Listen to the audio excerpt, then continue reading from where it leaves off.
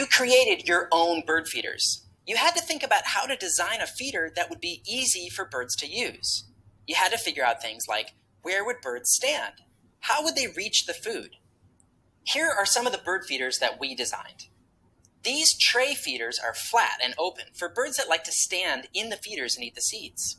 Those are birds like jays and cardinals. We also made feeders with pegs, places to perch. For that, we used chopsticks and pencils as our perches.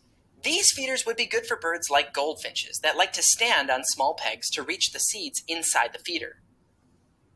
Lastly, we designed feeders for woodpeckers, which like to eat while holding on to the sides of the bird feeders with their feet. For that, we used pipe cleaners on our feeders to make little handles where woodpeckers could grab onto. These were just some of the ways you could have designed your feeders. Maybe you came up with something totally different. The purpose was to create a prototype, a first version of a bird feeder to test out your ideas. You built your prototype out of materials like paper cups and plates, and other things that are easy to find in a classroom. These aren't the kinds of materials that would hold up outside in the rain or in the wind.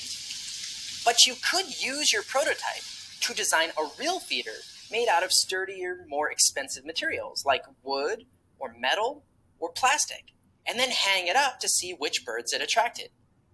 We've seen how bird feeders attract different species of birds, depending on which kind of food they use, whether a feeder has seeds, like this one, or sugar water, like this one.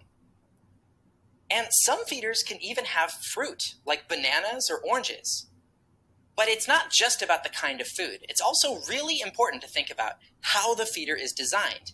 Even if feeders have the same kinds of food, different feeders are designed for different birds, with places for birds to stand or perch.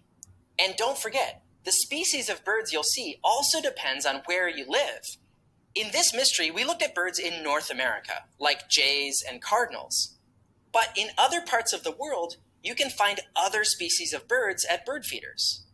For example, in Australia, you might find rainbow lorikeets visit your bird feeder.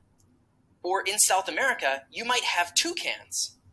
To learn more about what species of birds you have in your area and what they like to eat, you can check out the link to the Project Feeder Watch in the extras.